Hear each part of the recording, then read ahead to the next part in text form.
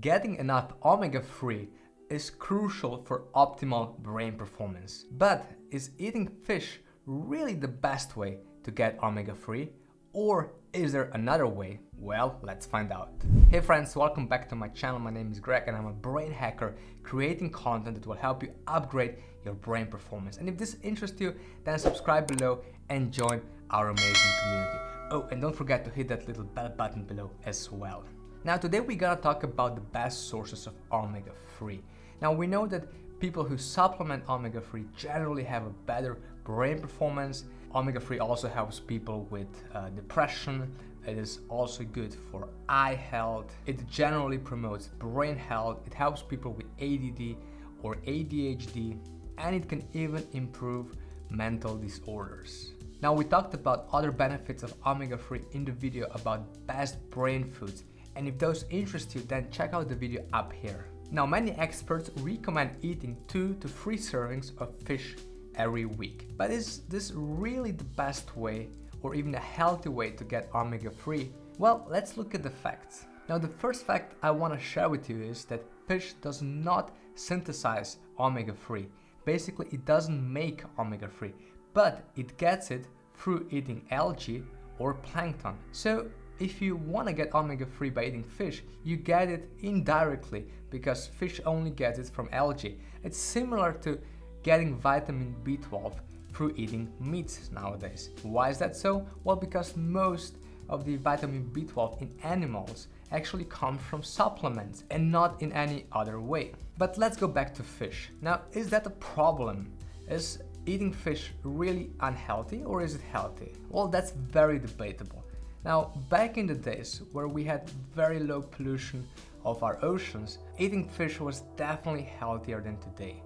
But today we have pollution, and this is a big problem because whenever you eat fish, there is a high chance you will also eat some PCBs, you'll eat some dioxin, you'll eat some other toxic compounds such as pesticides, mercury, or even microplastics. And all of those toxic compounds can cause severe damage and have a really big negative impact on your health, much bigger compared to the benefits you get from omega-3.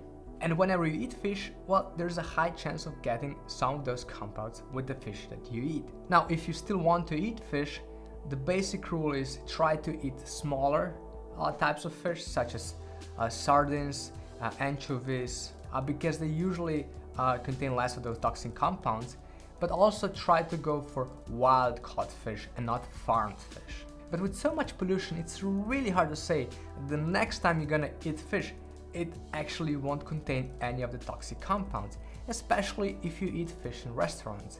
And since our waters are polluted more and more every single day, the chances of eating a fish high in those toxins is getting bigger and bigger from day to day. And the more toxic compounds you intake, your body intakes, the more harm you'll do to yourself, basically. And that's something you should really remember. By the way guys, if you like this video, please press the like button below. Now the second problem is that, as we have recently seen from documentaries and many articles written on that, overfishing is a big global problem. And the best way to stop or reduce overfishing is by eating less fish. The more fish we eat, the more damage we do to our oceans, and this can have a big impact on the environment, on the global warming, and so on. Also, by eating fish, we kill all those animals, but I really don't want to talk about this topic in this video because this would require a whole other video for that. So based on those facts, is eating fish really the best way to get omega-3?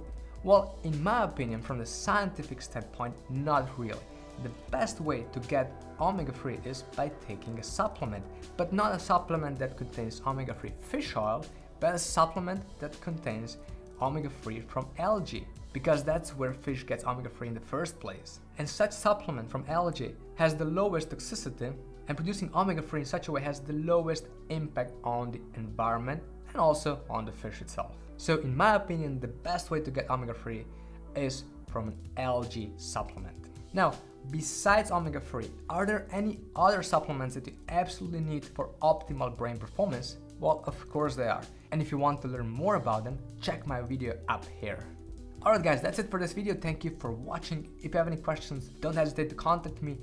Don't forget to follow Your Inception on Facebook, Instagram, Twitter, LinkedIn, and so on. And hope to see you soon again. Take care.